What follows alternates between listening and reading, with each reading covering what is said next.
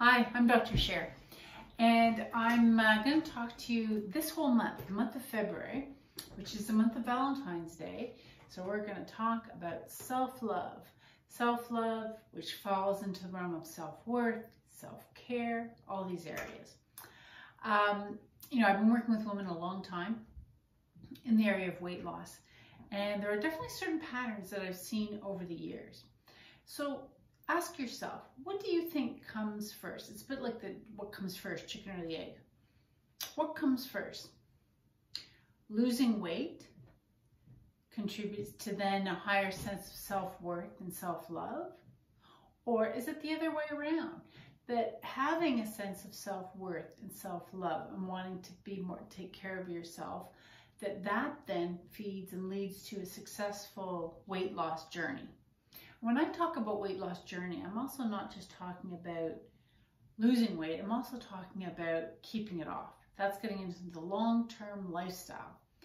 So what do you think which way does it go? Is it feeling better, self-love first, then losing weight, or is it losing weight and then the self-love and the confidence?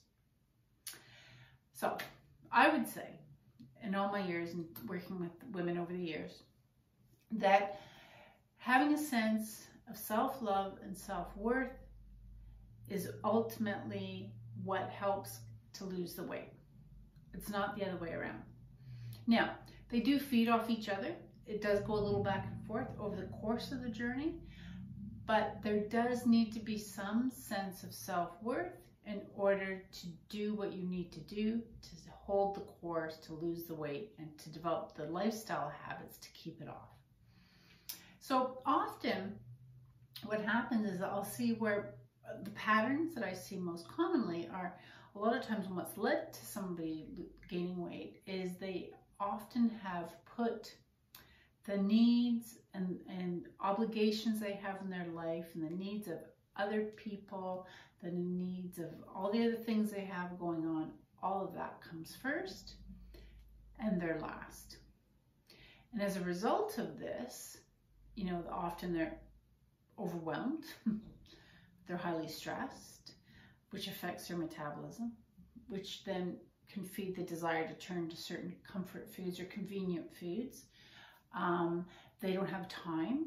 So again, the time to kind of think about the mental capacity to think about their food, to plan, to make sure they have the food, to prep the food, even if it's not hugely time consuming, but the feeling is it's overwhelming. It's one more thing to do.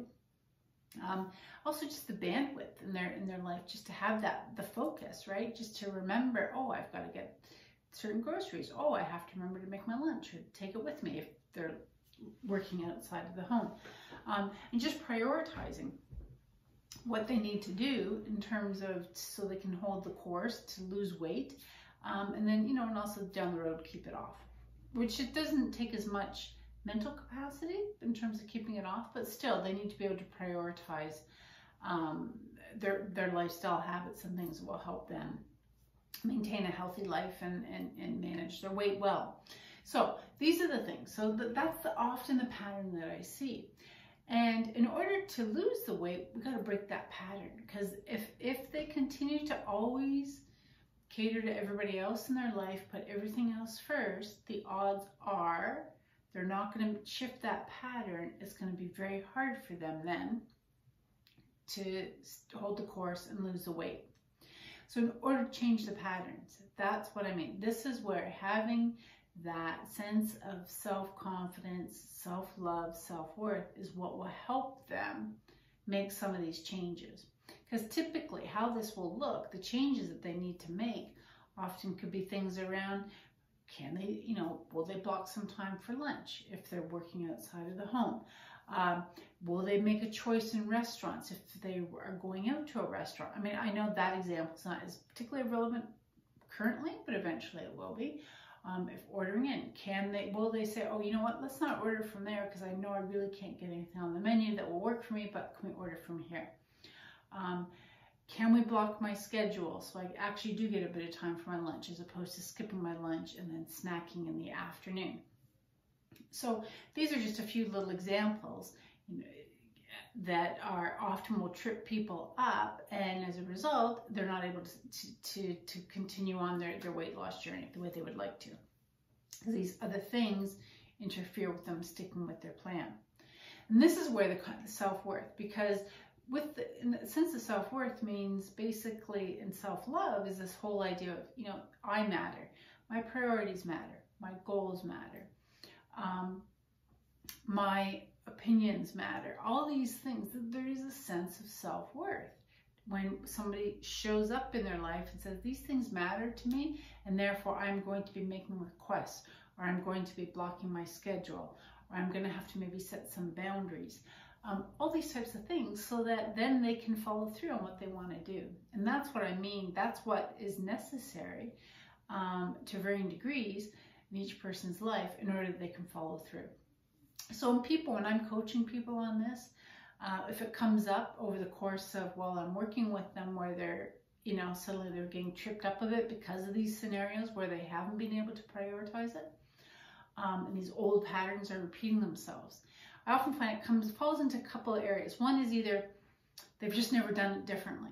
So they don't really have a problem asking for what they need. It's just they've never done it. So it's a question of me saying, well, I had an example this past week with a client who wasn't really taking time for her lunch.